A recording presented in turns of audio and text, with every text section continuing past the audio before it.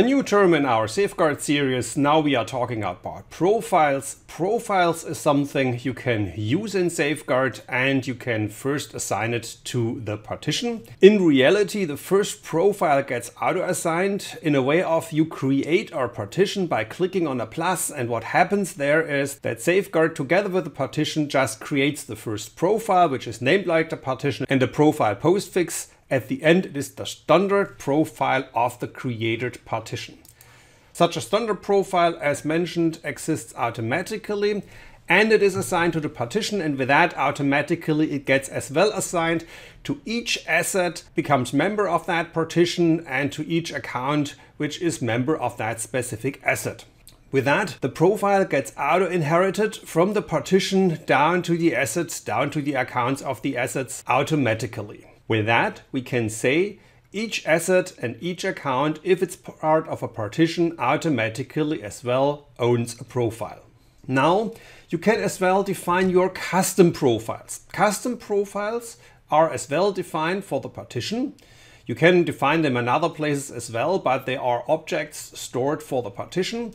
And these profiles could have other configuration. You can as well configure the standard profile if you like to, but you can as well define as many custom profiles as you like. The properties of all of these profiles are the same. There is no difference between a standard profile and a real profile. The only thing is, if you start to assign a custom profile, for example, to the asset A1, then automatically all accounts of the A1 asset will get the new profile inherited. And if you take the same profile A1 and remove it from the asset A1 to assign it to the account A1II, then you will see that all the others gets the standard profile inherited again, but only the account A1II gets the new custom profile assigned. And as mentioned, you can have as many profiles as you like. The next thing is that it could be that there are other partitions as well in your safeguard installation, and you can define as well profiles and custom profiles for these other partitions. The inheritance is the same then described. The only thing which is different is that any profile created for another partition could not be used in another partition. That means if you create a profile somewhere in partition B, you cannot use that profile in partition A. And with that, it's time to look at these profiles and figure out what these profiles exactly can do for us.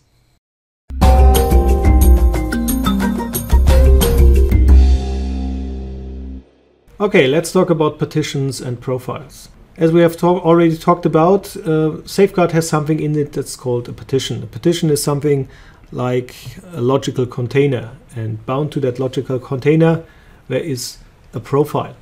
And this profile describes a couple of things that we're going to look into detail now. So if you want to handle partitions, go to Settings and select the Partitions entry. And you're going to see that Safeguard comes with a default partition that is defined out of the box. That's called macrocosm. I would recommend to leave that in place and just to generate a new partition and start all the things you want to do with your new partition. So just click on plus and name the partition as you want, like my test partition, whatever, and a description, whatever. And set a delegated owner. The owner of a partition comes into play later when we talk about notifications and other things. So in this case, I just give it whatever, all my users I have here in my users. So it is just possible to have multiple owners of that partition. So you can just 1, 2, 3 or whatever, how many you want. And if everything's fine, just click on Add Partition. Once you have created the partition, you're going to see that in the Profile tab, a profile already created for you. It is usually named like the name of your partition with the name profile appended. If you just click on this and edit it, you're going to see all that stuff that is inside this profile definition. And besides the general stuff, that's like the name and the description you have entered before, it is about check password, change password, account password rules, and account discovery. So let's look into details of all these things. For the check password, this describes the following behavior of Safeguard. Safeguard maintains a database, and in this database it stores all the passwords for the accounts it's responsible for. And the accounts live on the assets, and the assets are assigned, yeah, guess what? To a petition. And the petition, of course, has a profile. So this profile describes what to do with password checks. So password checks will be conducted by Safeguard, mostly manually or maybe on a scheduled base, to see does the internal password I have in my database that matches the password that is currently active on my asset for that specific account I manage. And to define this profile or this check, just go on plus, give it a name, and then you can select a schedule. The schedule now defines whenever this action will be executed, maybe on a daily, weekly or monthly base. Maybe let's do it daily, give it a nice time of day, maybe around 2 AM. And you can say, okay, repeat it daily, every day, every 2 days, every 3 days, whatever your security policies forces you to set here. And of course the time zone to make it right with all your operating times. And the other settings here, like change password and mismatch, is the thing. How should Safeguard behave if it detects that the password internally stored in the database is not the one that is currently active on the asset? So in this case, if you select it here, it will change the mismatched password of that account on that asset to a new one and will record the new one in the internal database. So it will overwrite this. And if that happens, it is wise to select notify delegated owners on mismatch. Because what has happened now? Somebody seems to have changed the password out of Safeguard's control or knowledge. So usually that means that somebody has violated your security processes. And maybe the owner of your petition, who is responsible for all the assets in that petition, wants to know this, to track down who has violated the security process. Once you have set all this here, just click on OK. Next one is change password.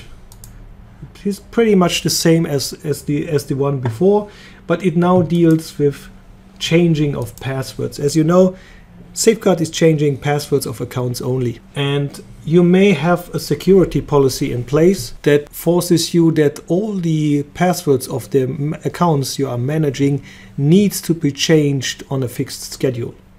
So maybe your security policy say, okay, any account I'm responsible for with Safeguard, please have it changed every 14 days, maybe, or 30 days, whatever. Even if they are used or unused before, doesn't matter. Just give it a proactive change so that it's more difficult for people to guess the passwords or to reuse them. So just give it a change schedule name, a description, or you can say I don't want to have it changed on your scheduled base, I do it manually, or just define a schedule as before, maybe daily, whatever, 4 AM, time zone, any day. This value should be chosen with care, because depending on the amount of accounts you are managing, this may take time. And so if you're taking care for maybe 500,000 accounts, it may take a huge amount of time to change all the accounts on a daily basis. Maybe you'd have to define different schedules, but depends on your configuration, on your environment, and the amount of accounts you're responsible for. The other ones here is a little bit more specific. Once a password changes, it may conflict with the case that currently in that change window there is somebody working with that password. You may do this or you may not do this, depending on the work that's currently carried out. It depends on you. If you select this, I wouldn't do, but your security policy may force you to do different. On the other hand, if you have Windows services that have a fixed password or that have this password consumed or only consume a password once they were started, you may have to restart them to get the new password read in and to be able to run with the changed password. This is currently only for Windows, so if you have Windows services that rely on maybe an account they are using and the password is changed, they need to be restarted to run with the new password, just click this here for the Windows tasks. Otherwise, leave them unchecked. And the next one is the account password rule. And the account password rule is very familiar. You should already know this.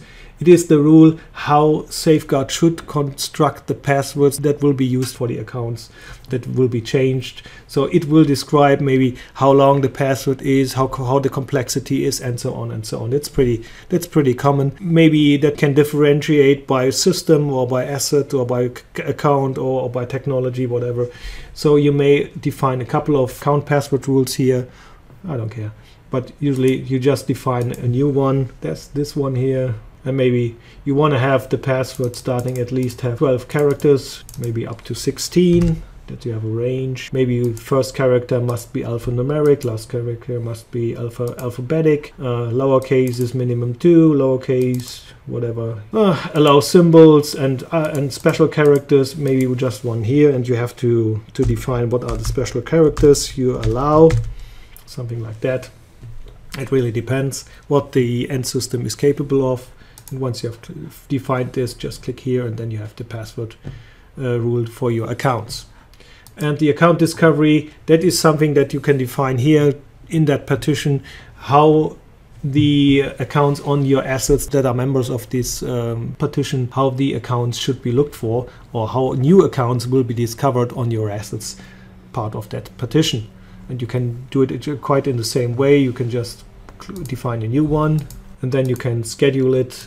Maybe you just look for it every day, and then you can say just leave it, find all accounts, or you can define a couple of rules, and you can automatically manage found accounts if that is applicable, or if not, just leave it unchecked. And once you have defined all these things, just click on OK, and you have defined your new profile for your new partition.